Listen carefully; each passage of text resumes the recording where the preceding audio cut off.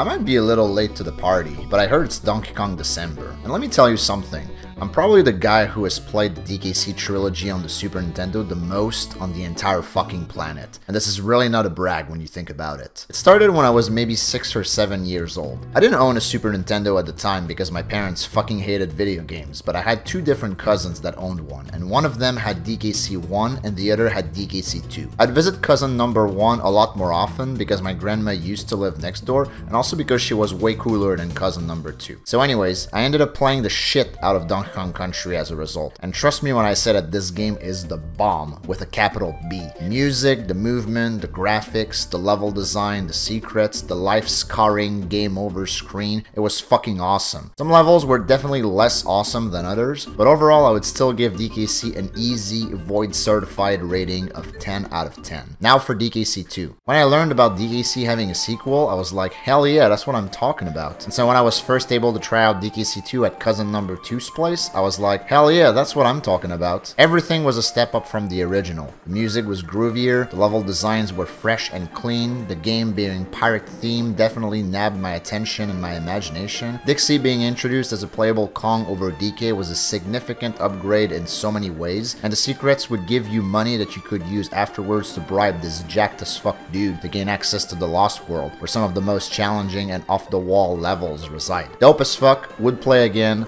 14 out of 10. I was instantly hooked, but I also wasn't visiting cousin number 2 that often, so DKC 2 couldn't get as much love from me as DKC 1 did. Fortunately, this is around the time I learned about emulators, and was able to get a friend of my dad to set one up on our computer, along with the entire SNES library. And it was as I was scrolling through the ROM folder looking for DKC 2 that I stumbled upon DKC 3. And when I saw that DKC 2 had a sequel too, I was like, hell yeah, that's what I'm talking about. So I tried it, and boy, they really went crazy on the color palette. I mean, look at this level's background. Looks like it's fucking straight out of a Bob Ross painting or something. So yeah, visually, gorgeous game. Easily the best looking DKC on the Super Nintendo. Gameplay wise, a lot of what has made DKC 2 so good has been reused here, but with a bunch of extra gimmicks, some of which are quite welcome, but others not so much. Still dope as fuck though, would play again. 12 out of 10. Unfortunately, the ROMs I was playing DKC 2 and DKC 3 on at home had some kinds of anti-piracy checks in them, and so I was never able to complete those games as a young lad. Imagine getting to this part of the stage and having to break open the Squawks crate and the game is just like, how about no? Or imagine getting to this stage and not being able to see jack shit because Funky Kong smoked the fattest blunt in there. So years later, when the GBA remakes were announced, I was ecstatic. I would finally have a chance at beating those games from my childhood that I held so dear to my heart. And they came out,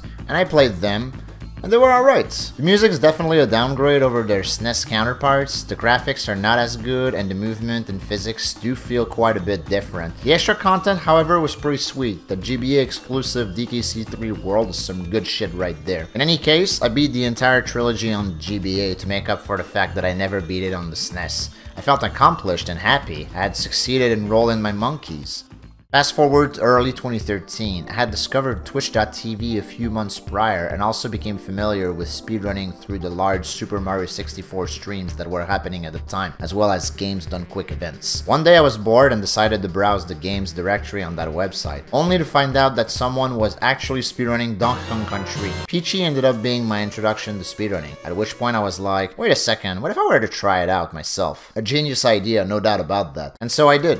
Downloaded an emulator, got myself a totally legally acquired DKC ROM and started playing, practicing, copying what I was watching Peachy and the other DKC runners at the time do. I had a pretty enjoyable time speedrunning back then, but never really committed to it due to me also devoting time to playing Magic the Gathering, working, and just being unfocused as all hell. So I was on and off with the hobby up until the summer of 2014, which is when I decided to give it another spin, this time with Donkey Kong Country 2. And just like how it was as a kid, I was hooked from the get-go. I literally speedran learning that freaking game. I poured so many hours of practice into it every single day like a maniac. I was addicted to getting better at it. Suffice to say, it was officially the beginning of my speedrunning journey. And back then, streaming your speedrun attempts on Twitch was a great way to not only show proof of your success, but also to interact with other people who speedrun the same games as you. And so that's exactly what I did. Void.tv became a thing in March of 2015, and 3 months later, I had the world record for Donkey Kong Country to any percent. And you know what I said after I got it? This run sucks, dude.